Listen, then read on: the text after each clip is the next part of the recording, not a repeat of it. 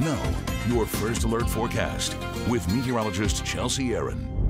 Well, hey, always remember it's okay not to be okay sometimes. Hope you're doing okay this Friday evening. Weather not looking too bad out there, looking a lot better than it did earlier this evening and this afternoon. All dry out there. Here's a live look at the Parkway. Temperatures sitting at 75 degrees. Temperatures all across the board, very warm and muggy, even seeing some upper 70s near 80 degrees there in portions of northeast Alabama. This includes Scottsboro, also Fort Payne. And I will say, when I was walking my dog Hazel out for my dinner break, the glass windows of my apartment were completely fogged up. We like to say fogged up, but essentially it's just condensation. Be sure when you're driving your vehicle, you're trying to keep the temperature inside your car to match the outside temperature. That's going to help reduce the condensation. I know it's not enjoyable, but note that could be a visibility issue, especially during these very warm and muggy summertime days.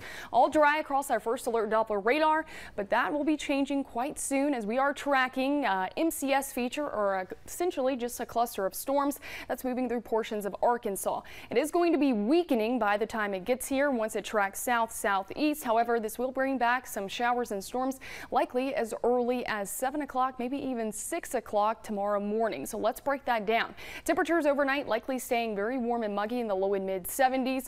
By 6-7 o'clock, we will be tracking the remnants of this feature. A few isolated to scattered showers and storms for northwest Alabama, and this will track west to east throughout your mid to late morning hours. Main threats with this is likely going to be frequent lightning and also very heavy downpours. For areas that see repeated heavy rainfall, this will cause some street ponding and also some localized areas of flash flooding, just like we saw today. This likely will get out of here by the afternoon, but we once again will be tracking multiple rounds of showers and storms by your afternoon again and likely into your evening hours. I'm not going to say it's going to be a washout. I wouldn't cancel those outdoor plans by any means, but just make sure you're keeping a close eye to the sky and stay weather alert, especially if you do have those outdoor plans. Just like today, tomorrow we're bringing back the heat and also the humidity.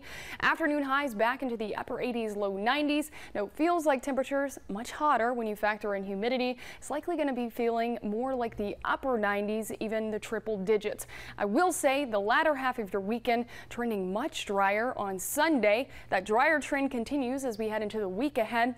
But once those rain chances go down, hey, those temperatures, they're going to go up and away. By midweek next week, we're looking at another massive heat wave for the Tennessee Valley. Temperatures by Wednesday could be in the mid and upper 90s. And when air temperatures are that hot, you know, the feels like temperature is going to be even hotter. We could see feels like temperatures as high as 115 to even 120 degrees. So go ahead and start hydrating now. Margot, I know you have that big water jug you keep with you. Tell everybody to do the same thing.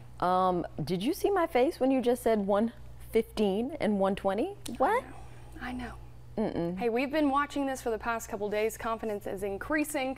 We're going to see massive heat across much of the deep south in the U.S. That's not right. That's not right at all. But Carl.